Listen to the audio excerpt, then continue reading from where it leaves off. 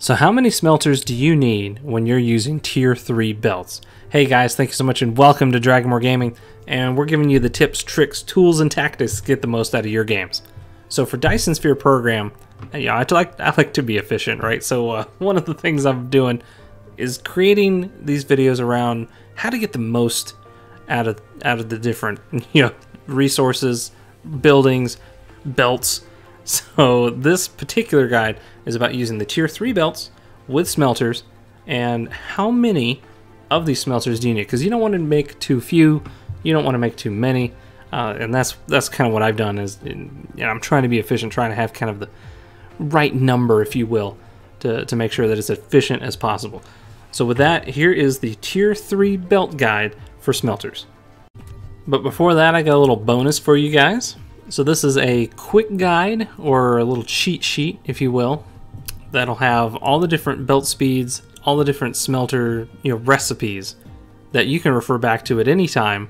So check down in the link in the description below, and I'll have it's a Google Sheets that you can refer to at any time, whether you look at this video or look at the written guide, so you can always refer back to know, at a glance, how many smelters you need for each resource. So I hope you enjoy, and with that, let's get into it. Alright, so next is the Mark III belts. Now the Mark III belts, again, carry 30 per second of any resource. So that's what we need to make our belts, we need to use up 30 per second of whatever we're going to put on the belt. Now, to start off easy, the iron ingots are a 1-to-1 ratio. It takes 1 iron to 1 iron ingot per second. So this one, very easy calculation. If the belt holds 30, you need 30 smelters for iron ingots. Next is the magnets, and the magnets are also a 1-to-1 ratio of 1 iron to 1 magnet, but they take 1.5 seconds, so they're a little bit slower production than the ingots. So you'll need more smelters, and you'll actually need 45 smelters in a row to fully utilize all 30 per second of the ore coming in, and to match the 30 magnets coming out.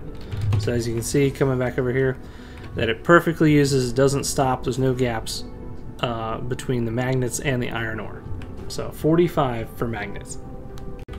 Okay, so the copper ingots, this is another 1-to-1 ratio. So it takes 1 copper ore to 1 copper ingot. So same thing again, 30 smelters with a Mark III belt. Okay, so stone brick is another 1-to-1 ratio. So checking that, so it's 1 stone just to 1 second to 1 stone brick. So again, with a 30 per second belt Mark III, you just need 30 smelters. Alright, next up is glass. Now glass has a 2-to-1 ratio. So this will be a little different. It takes 2 stone every 2 seconds to make 1 glass. So it takes 2 stone to make 1 glass. So therefore you can see on the side here I have 2 sets of numbers now. One represents the amount of smelters you need per input resource versus how much you need total, to fill out the output belt. So so the way to read this is that you need 30 rows of smelters. So a row of 30 smelters, and that'll fully utilize a Mark III belt of 30 stone.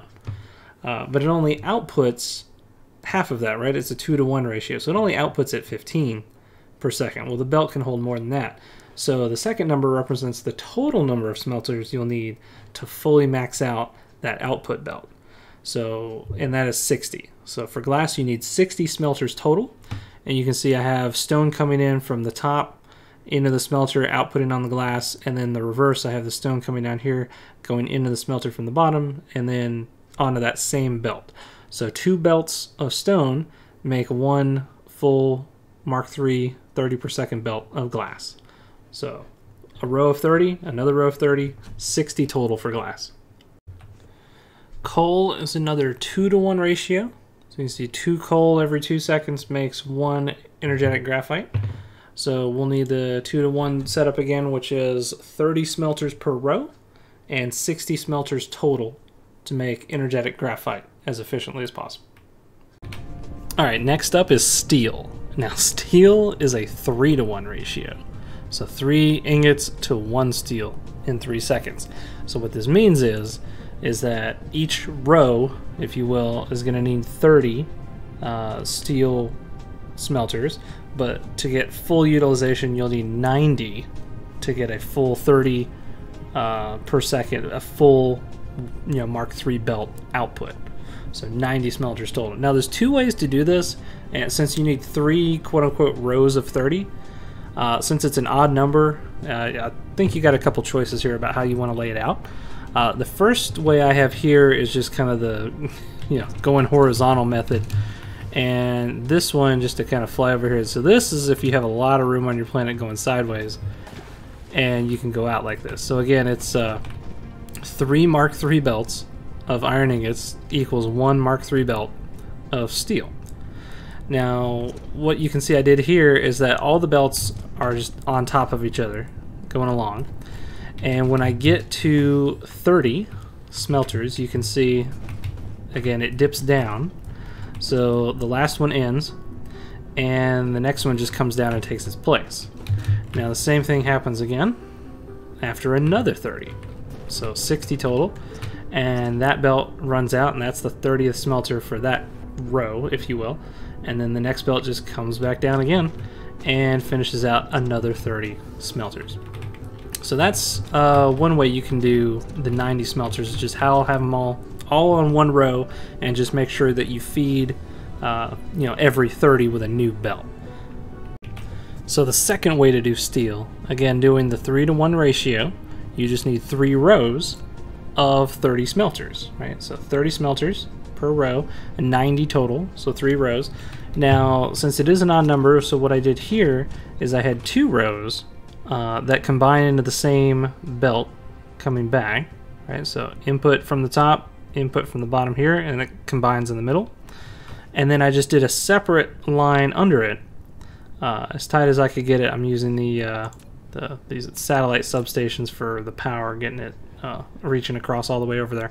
But you can make this really tight by having the next row of iron ingots going here, and then the steel coming out. And again, if you want to use more of the outputs on your logistics stations, you have that line combined with this other line from the other two, because again it's a 3-to-1. So once this belt merges into that one, it'll fit, because that's it's a 3-to-1 ratio. So all 3 smelter rows are going into the same belt back into the logistics station.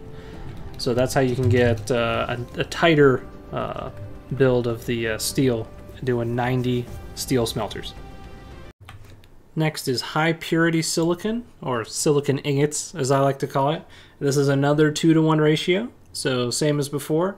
You'll need 2 separate rows of 30 smelters each, for a total of 60 smelters for silicon ingots. Titanium ingots, another 2-to-1 ratio, 2 titanium ore to 1 ingot. So this again will be 2 rows of 30 smelters each, so 30 on each side, and for a total of 60 smelters for titanium ingots. Alright, next up is diamond, and we're back to a 1-to-1 ratio, so you just need 1 row of the smelters. And diamond, again, is 1 graphite to 1 diamond, but it does take 2 seconds, so which is why you need 60 total smelters in a row to fully max utilize the input and the output for diamond. Now next one's a little crazy. This is the alternate diamond pattern that uses the kimberlite ore, right? So this is a 1-to-2 ratio, so we're using the bottom one. So the first recipe is for the graphite to the diamond is a 1-to-1, but the alternate recipe is a 1-to-2.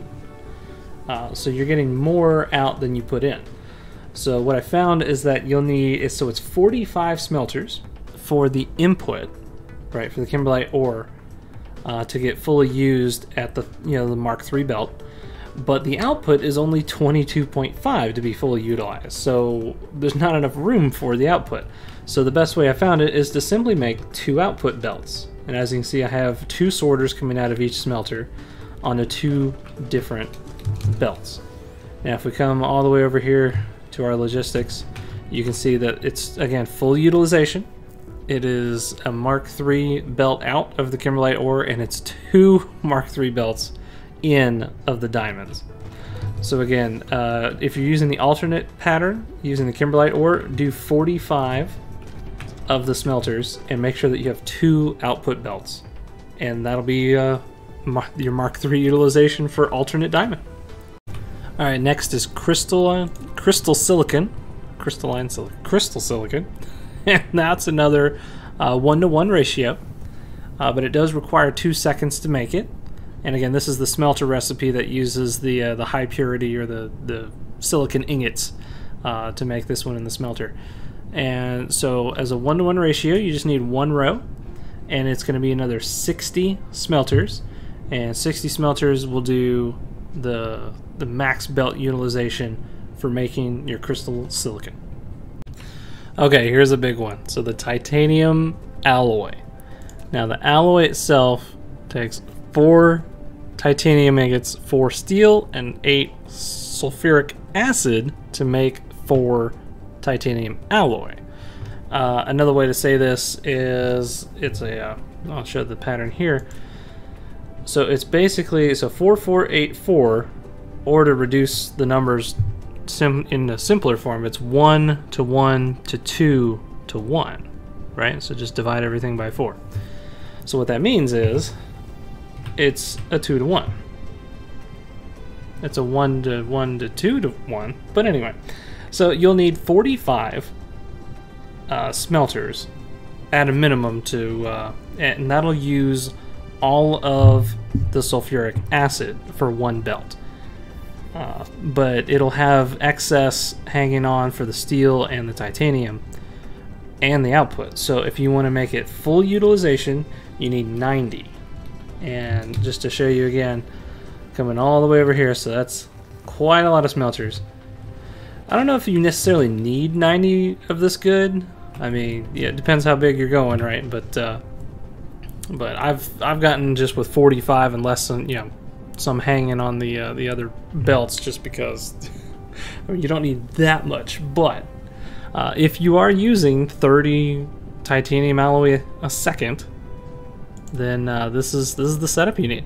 So you're gonna have 2 Mark III belts of sulfuric acid, and I do the same thing where I have one on top of each other until you get to 45, and then it's just a single belt of the titanium and the steel, and that will get you the full Mark III output belt of titanium alloy. And again, just to share with you, you come over here after 45 smelters, come over here, and the sulfuric acid drops down after the 45th. The new sulfuric acid belt comes down, and this is our hero sorter right here, who's he's working. And so if you ever and just to kind of quickly share, if you haven't done this before, so they might patch this out as far as how this works, but just as an idea, like if you delete that sorter and you try to place it manually right now, it does not work. It does not understand how to get in there. Like, so how did I do that? Because the problem is, if you do it in that order, if you do the sorter last, it doesn't get on there, it doesn't snap. But the same thing happens if you have a flat surface with the belt, and you're like, I have sorter here. So say this is the other way you could do it. But then if you try to do this, it collides with this other sorter and it won't actually connect the belts. So the only way I found to get around this, just to kind of share with you guys, is that you delete the sorter, you delete that belt, you have the belt connect under the second one, and again, you can't place the sorter manually. So what you do is you delete the whole setup, you delete the whole smelter, and you take one of the ones next door and you do the shift copy, and then you just paste it. And the copy paste feature just for some reason lets you place the sorter there. So there you go. That's how you can get around that and keep everything nice and tight. If they do patch it and they don't let you do that in the future, the best thing to do would probably be just to move it over one space, just to have a small gap there, so that the belt can get down and you can get their sorter on it. But for now, the copy paste feature, copying the sorters over, it works great, even if it looks ridiculous. So there you go. So again, titanium alloy, 45 for a single belt, or 90 total to fully utilize all your belts. All right, so I think that'll do it, right? Or is there, you know what? silicon ore, it's a bonus. Alright, so that'll do it for the maximum belt efficiency video. That's all the that's not all the recipes, is it? Oh my gosh. I mean, you guys don't really want the silicon ore one, right? Okay, as a bonus, let's do the last one. This is, you will never use this. I can't think of a reason why you would, but here it is. In the smelter, you can make silicon ore out of stone at a 10-to-1 ratio. So you need 10 smelters to every 1 silicon ore you want. Okay. Keep in mind that it produces 1, and so you can still use 30 smelters per kind of row, if you will. But since it's a 10-to-1, it's 30 to the ratio of 300. So 300 smelters, all making silicon ore out of rocks. So here's the max efficiency setup that you will never use. But here you go. 300 silicon ore. And it takes so much stone that I can't keep up with it. Even with, I have 2 logistics facilities just constantly trying to pull in stone, and it is not enough. You can see how fast you need 10 belts coming off of it, right? So it's 10-to-1, so 10 rows of 30 smelters. So you can kind of see what I'm doing here. Is that, and they all merge into a single belt. And look at that, silicon ore, when it's has 100% uptime, it will generate 30 silicon ore a second. So you can see I have 2 rows, so similar to like kind of the 2-to-1 ratios. I got it's 2 rows of 30, and then I do the little thing where, you know, I drop down the conveyor belt to the next row 4 times, and so that's a row of 30, 30, 30, so 4 rows of 30 there, and then they drop down, so this starts the next rows, 4 more rows of 30, and then that's 8, and then the last 2 rows of 30 equals 10 rows of 30, or 300 smelters to get all the silicon ore. Again, I don't think you'll ever use this, but here you go. So that is how you can get a full belt Mark III full of silicon ore from the smelters. Hey guys, so that's been the max belt efficiency guide for smelters. And don't forget, I have a link down in the description for a Google Sheets document that you can use as a quick reference or a little cheat sheet.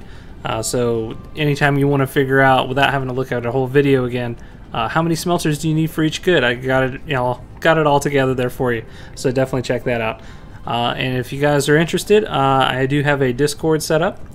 So we hang out there, chat. Let me know. I'll be dropping, you know, more information, more guides there. And if you have questions or suggestions, you know, definitely drop me a line. So guys, this has been max belt efficiency for smelters. So remember, stay awesome, and I'll see you in the next one.